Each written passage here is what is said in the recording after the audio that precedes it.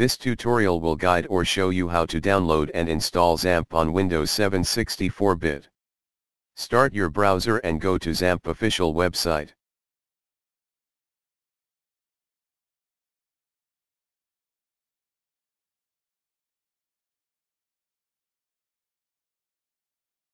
Click Download. Locate the version you want to download and click Download button. Your download will start instantly. I will not wait for the download to complete because I have XAMPP already downloaded in Downloads folder. When the download is complete, go to the folder where XAMPP is saved and double-click on the executable file to start the installation. In my case I have XAMPP in Downloads folder.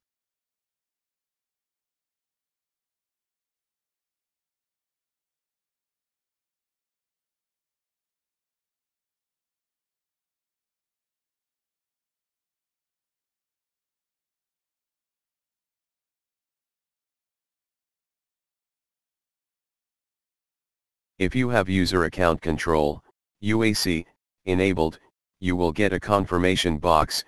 Click OK to confirm.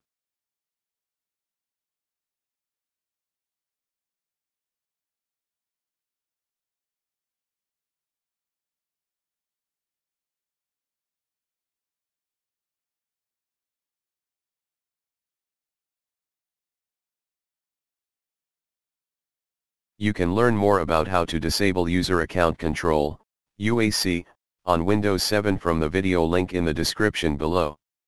Click OK on Confirm box. On Welcome to XAMPP Setup Wizard window. Click Next. On Select Components window. Select the components you want to install. By default all the components are selected. You can uncheck the components you don't want to install and then click Next. On Installation Folder window. Choose folder where the application files will be stored. Click folder-shaped icon on the right of the current selected installation directory destination. Click to select a folder on your computer. Then click OK to confirm your XAMPP installation location and click Next. On Bitnami for XAMPP window. Uncheck Learn more about Bitnami for XAMPP, unless you want to do so, and then click Next.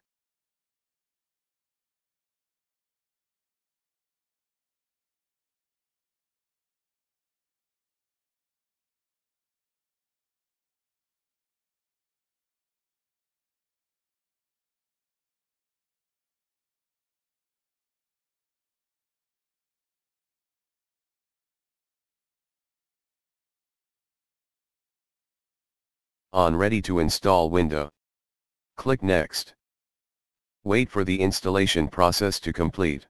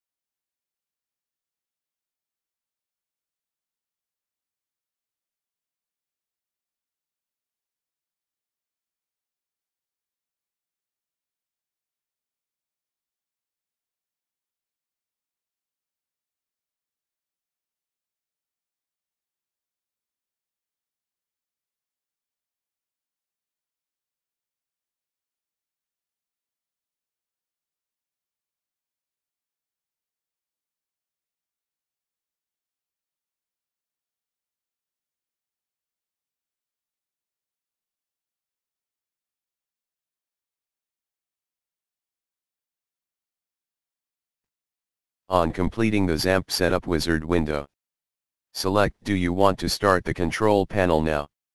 Check box and click Finish. This will start XAMPP control panel automatically. Select a language. Check the box next to the American flag for English, or the one next to the Germany flag for German.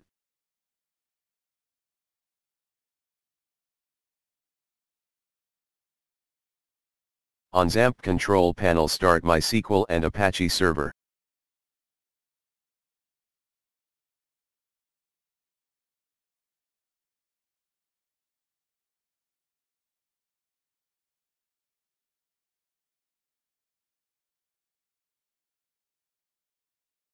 Click Admin on the same row with MySQL to open MySQL dashboard on your browser.